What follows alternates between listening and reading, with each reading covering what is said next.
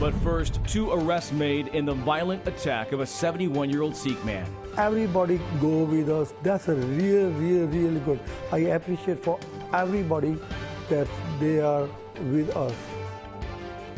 And we start with those new developments unfolding tonight in the Sikh attack investigation. As we said, 2 arrests have been made.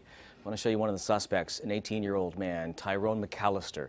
He's estranged son of a Bay Area police chief. The other suspect arrested was just 16 years of age. Good evening. Thanks for joining us.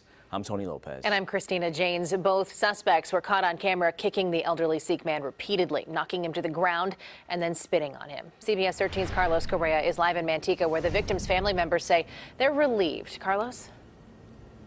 Yeah, not only was the family surprised that the 2 teens were identified, but that they were arrested so quickly. They're also shocked that one of the suspects is the son of a law enforcement officer.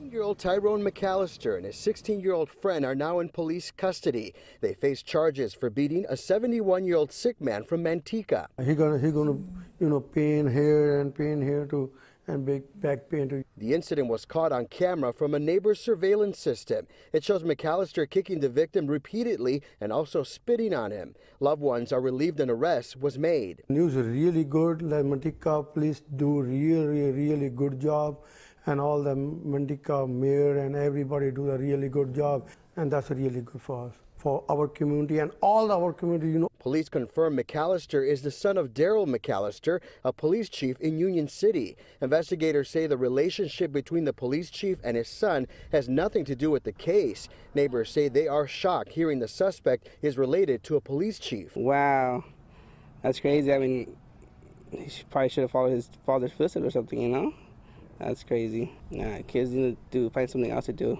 I mean, during the summer, they should be doing something else instead of just hanging out around and just looking for trouble, Court records show Tyrone McAllister has been in trouble with police before, with a battery associated with petty theft charge. Police say this was an isolated incident, and crime in this area really doesn't happen often. My brother, my sister, and my mom walks around the park too, and now I feel safe not knowing that, not the thing in my head, thought in my head that there's someone out there that could hurt them or do something to them. Now, both teens face 3 counts each: attempted robbery, elder abuse, and assault with a deadly weapon. Now, the police chief did issue a statement on the police department's Facebook page. We'll share that with you coming up today at 6. We'll see you then. Carlos Correa, live in Manteca. Carlos, thank you.